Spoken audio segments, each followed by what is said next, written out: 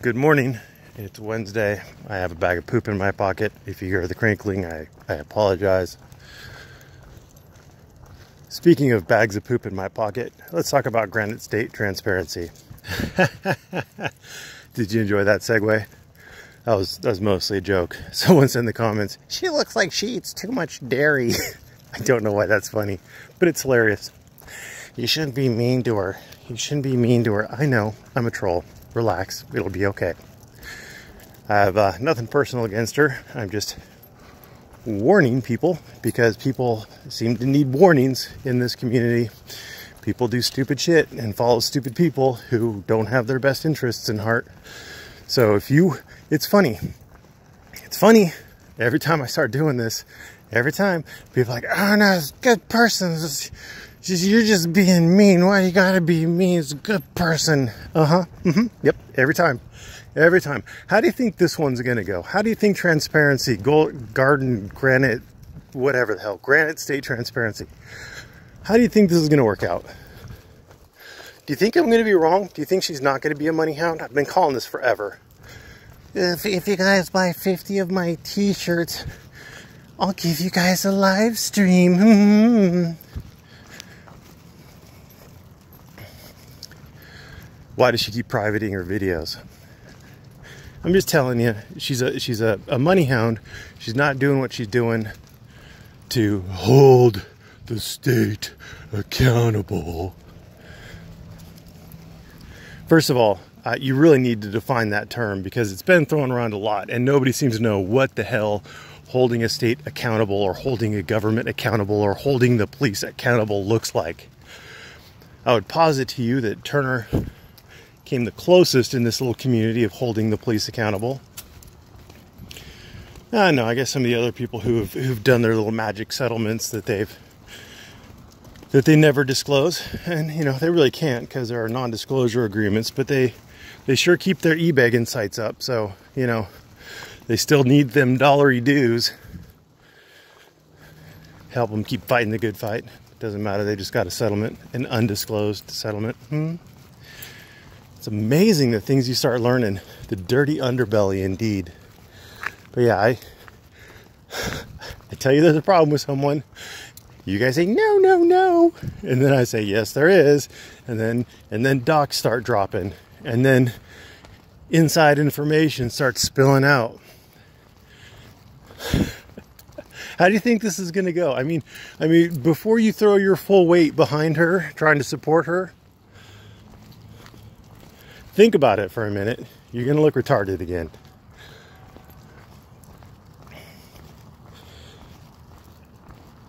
She's not holding anybody accountable, but she is definitely about the dollars. And money is the root of all evil. If you wonder why I don't monetize, number one, I don't have to because I'm making enough money. More money would be better, but I'm making enough money. And number two, I know if I monetized, the direction my content would take would reflect the dollary dues coming in. My insights would change. Oh, I don't want to piss off this revenue stream. Oh, I don't want to show this video because this is going to cause my Patreons to stop endorsing me. Can't do that. Money causes problems. Earl was, I don't know if anybody else remembers this, but remember how YouTube was trying to silence him, and he had to fight to get his videos back. YouTube was putting his videos in limited ad state, so he wasn't going to make a bunch of money from them. And so he would put his appeal in and he would private the video so you wouldn't get a chance to watch it. And he could make a little video, you know, playing the victim so that you would be all hyped up to watch his video, you know, give him those clicks, give him those ad watch times, right? And then he'd re-release it once it was fully monetized. so all of his views would count, so he'd get more video or more ads on it. Is that holding the government accountable? Well, he's just being smart. He's been a good businessman. Yeah, you're making excuses. He's driven by the dollars. If you've wondered why his content has decreased in quality, it's because he learned that there's money to be made in this.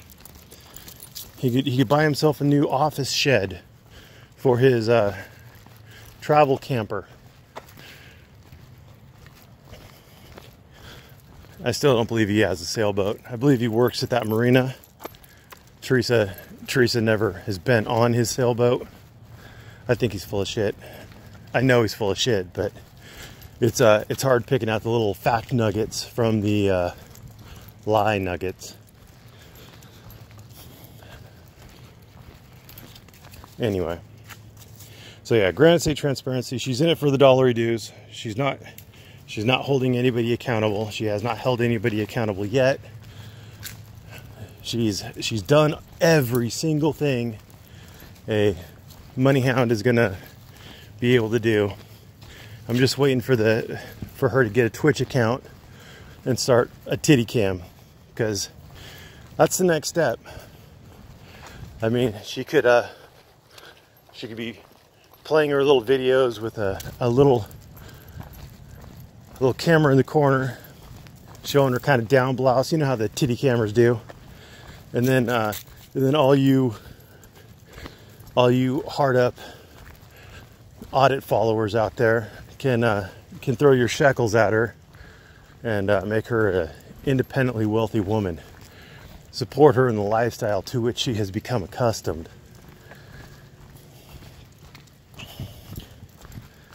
Yeah. It's funny how I called her out, and then next thing you know, she's out there just hitting the streets, and she's just banging out these audits. Huh? It's funny. It's transparent. So yeah, when she's calling herself Granite State Transparency, she is pretty damn transparent. Her motives shine right through. Speaking of something that nothing has ever shown through, News Now Ohio. I saw in his vapid defense of who's that fat butterball? Jones, Thief Jones. He says he owned me. All right, this time you're not gonna do nothing. You're gonna relax. I'm gonna put you guys in the pocket here just so I have two hands on this. Hey, relax. Relax. No, relax. Relax.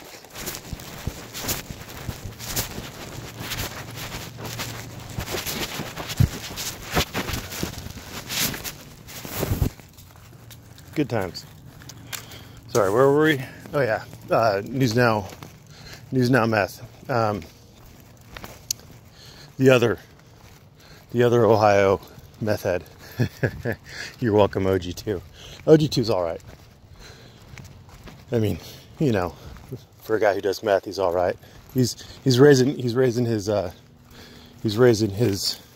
wife's kids really well. So you got to appreciate a man who will step up and raise another man's kids. This is all a joke, by the way. It's an inside joke. If you're not on my Discord, you don't understand how I am joking about that, and it's all good. Anyway, News Now Ohio was trying to defend Thief Jones, and he says he shut me down. Now, I don't know how he shut me down. He made claims in his, they arrested my wife for filming. He started off with they arrested my wife for filming in the court. And then it turned into they arrested her because they were mad that the News Now ashtray won his case. And I made two suppositions, if I remember correctly. Supposition number one is that they didn't give two shits that he won his case. And supposition number two is that he didn't win his case. The case might have been dismissed, might have been, dropped, something, but he didn't win it. It wasn't on the strength of his argument that this happened. Now, he shut me down by FOIAing the courtroom video of his little, I'll call it a trial. And a couple things stuck out at me. Number one, it was about a 4 minute, I think a little over 4 minutes. Maybe a little over 3 minutes. I don't remember exactly. It's 3 or 4 minutes long. And you're not going to get a whole lot of arguments done in that period of time. I think he walks up to the bench somewhere around the 30-second mark. Some of that will be the introductory, like if he is going to give testimony or something like that, it'll be a swearing in, or maybe they did the swearing in at the beginning for everybody who's going to be fighting a ticket that day. But there's going to be some little introductory stuff, like the court's going to ask him some questions about how he plans to proceed. And, little things. So I can't imagine a whole lot of legal arguments were made in that period of time. And a good portion of the time is I'm going to assume that she's the state's representative, some sort of a prosecutor. I don't know exactly, maybe a city prosecutor or something. Not entirely sure. Don't really care. Good amount of that time is spent with her getting some paperwork that she hands to News Now Ashtray. And she discusses it with him, and then he takes that paperwork and leaves and summons his wife on the way out. Now, someone who's much smarter than me is going to have to explain why he needed paperwork to leave that courtroom if his ticket was dismissed. Well, it was on the paperwork. Did he actually win his case? I have questions. His shutting me down doesn't have answers. The other big deal is it doesn't show what happened. He was allowed to leave. Nobody was reacting. After his wife and him were outside of the courtroom, then you see something cause the prosecutor to react. And her and the bailiffs started bouncing out of there. So it doesn't show what he thinks it shows. It certainly doesn't show they were mad because he won. It doesn't even show that he won. And it doesn't show that his wife was popped for filming in the courtroom. Now my best guess would be that they said something loud in the hallway as they were leaving, like "fuck this court" or something along those lines. Anyway, thanks for watching. Have a great day.